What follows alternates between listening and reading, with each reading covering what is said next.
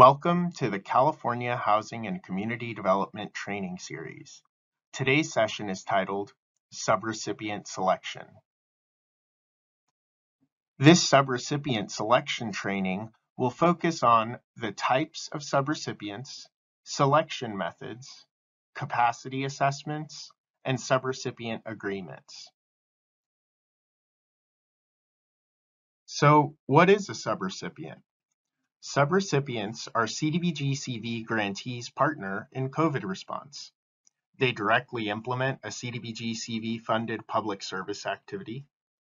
They determine who is eligible to receive CDBG CV assistance.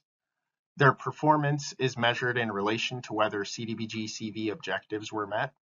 They are responsible for programmatic decision-making, and they must adhere to applicable CDBG CV and other federal requirements. Subrecipients can either be nonprofits or government agencies. Nonprofits are usually, but not always, corporations, associations, agencies, or faith-based organizations with nonprofit status, such as a 501c3, with a board of directors and executive officer. Government agencies include public agencies, commissions, or authorities that are independent of the grantee's government. For example, a public housing authority or park district.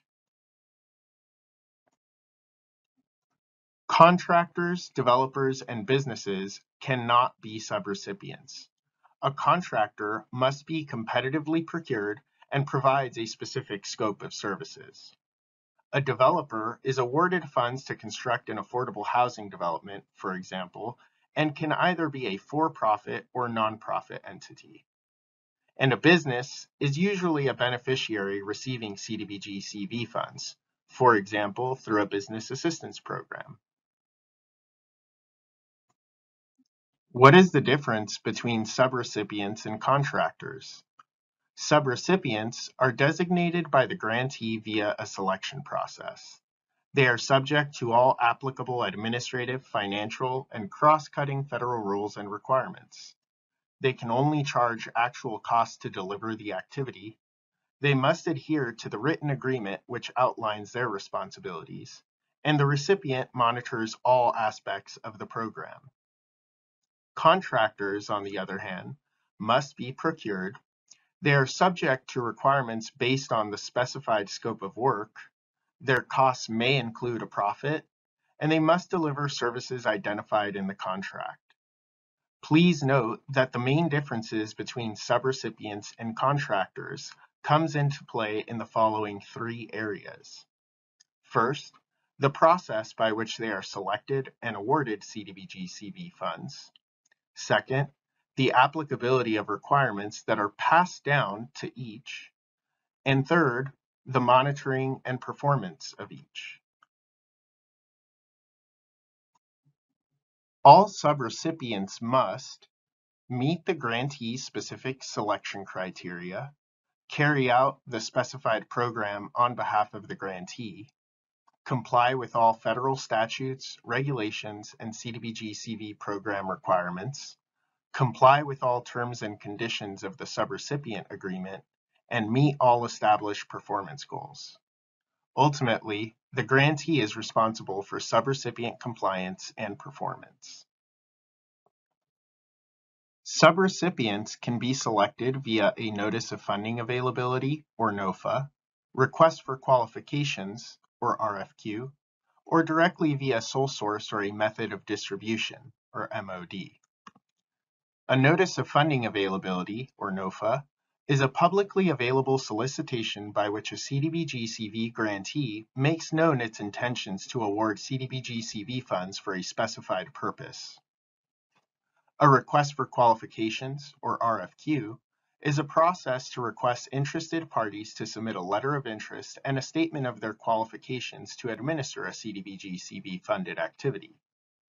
Direct selections include direct awards to a known entity or a method of distribution, or MOD, to predetermined entities for predetermined amounts.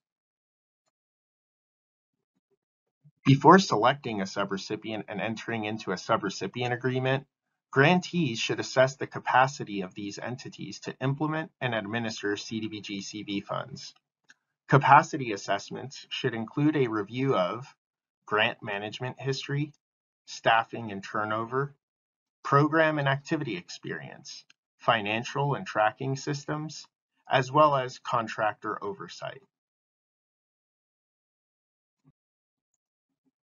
Subrecipient agreements must include the following: a statement of work or scope of services, a detailed budget including all sources of funds allocated to a project or activity, the period of performance, the records to be maintained and reports to be submitted, the uniform administrative, financial, and cross-cutting requirements, and lastly, provisions on the suspension or termination of the agreement, as well as a reversion of assets and enforcement. Subrecipient selection and related requirements are located in the Uniform Administrative Requirements at 2 CFR Part 200, Subpart D. Requirements for notice of funding availability are located in the Uniform Administrative Requirements at 2 CFR Part 200, Appendix 1, both of which are hyperlinked here. So now, let's test your knowledge. Which of the following entity types can be subrecipients? The answers are provided on the next slide.